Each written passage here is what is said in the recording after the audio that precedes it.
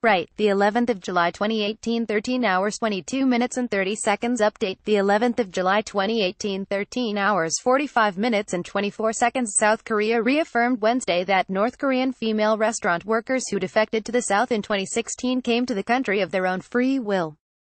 Tae Yun, the Unification Ministry spokesman, stated the government's position in a regular press briefing, adding he has nothing more to say on the matter. The spokesman said that there is a limit in sharing relevant information as the women remain reluctant to have details disclosed due to concerns about the safety of their families in the north. The remarks follow comments by Tommaso Giaquintana, the UN Special Rapporteur on Human Rights in North Korea. On Tuesday, he called for an investigation into allegations that some of the defectors came here unknowingly. In April 2016, 12 North Korean women working at a restaurant in China defected to South Korea. Seoul has claimed that all of the defectors came to the South voluntarily, but Pyongyang has said that they were abducted by South Korean intelligence officials. Photo, Yonhap News.